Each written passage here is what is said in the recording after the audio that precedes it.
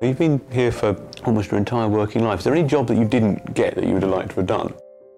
The only thing that I wish that I could have done is I wish I could have been more involved in the day-to-day building of projectors and so on for a longer period of time. I'm sorry that I got kicked up into administration, I guess is one way of putting it.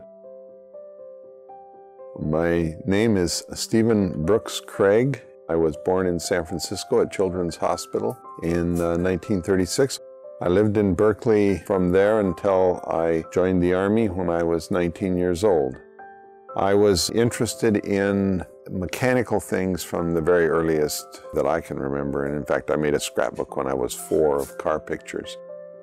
Around 1960, the summer of 1960, I was a student at Heald's College in San Francisco, and a phone call came in that I happened to answer, saying from the chief technician in the planetarium saying they needed a technician. And I said, oh, I'd love to do that. So I came out and applied, and I got the job. I settled right into building optical mechanical projectors for the planetarium almost immediately. I stayed in the shop at any time there was a planetarium show going on so that if there was a problem, we could be called. They had a bell they rang, and you'd run up and fix whatever didn't work. Bulbs would burn out during a show, and we had so few projectors that if one went out, you really needed to fix it. So we would actually fix things right there. They'd interrupt the show, and we'd get a flashlight and change a light bulb and be back in action. The planetarium star projector. This is an instrument that has thousands of parts in it and is used 40, 50, 60 hours a week. If you compare it, for instance, to an automobile, it would be very much like a taxi cab in terms of how much it's used. So that's an opportunity for a lot of things to wear. The instrument shop and the planetarium staff were always integrated. Early on in the 1950s and into the 1960s, when I was here, we had a number of products that we were regularly manufacturing. Foucault pendulums being the biggest and heaviest of the products, and we made the first Foucault pendulum for this museum. I think we probably have made more than 100 of these pendulums, and they're all over the world. We made other things for the exhibits department here. Everybody helped wherever they could. It was very much a family operation. There were a lot of characters. We had what's called a lunch bunch, and that attracted some very interesting people.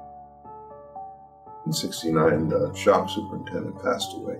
Dr. Lindsay called me into his office and said, Steve, I want you to be the superintendent of the building and instrument shop. And I said, well, you know, I'm really having a good time doing projectors in the planetarium, and I like my job, and I wasn't anxious for another job.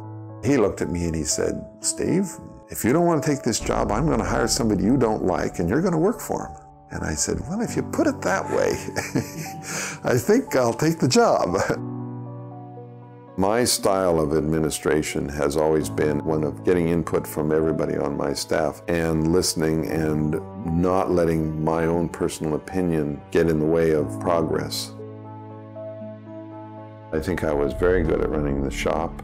I'm very good at coordinating big projects like rebuilding the star projector, installing the automation system. I had been asked actually in 1976 by Dr. Lindsay to be the planetarium director. I turned the job down at that time. In 1982, I accepted the job. I think that running a planetarium is not any different than running a shop. It's a matter of making sure that all the different things come together at the right time.